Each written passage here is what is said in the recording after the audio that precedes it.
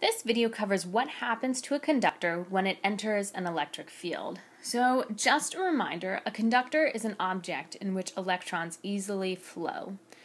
So, we have a uniform electric field here pointing in the positive x direction. And we are going to place this conductor into the field.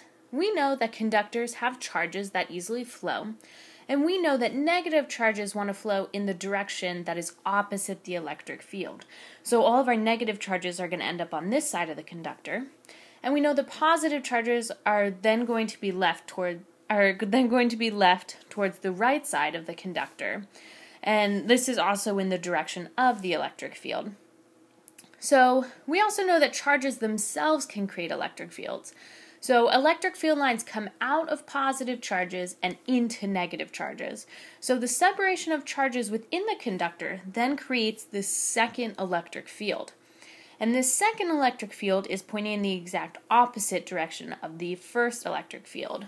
And these two electric fields combine cancel each other out, and we are left with no electric field at all in the middle or inside of the conductor.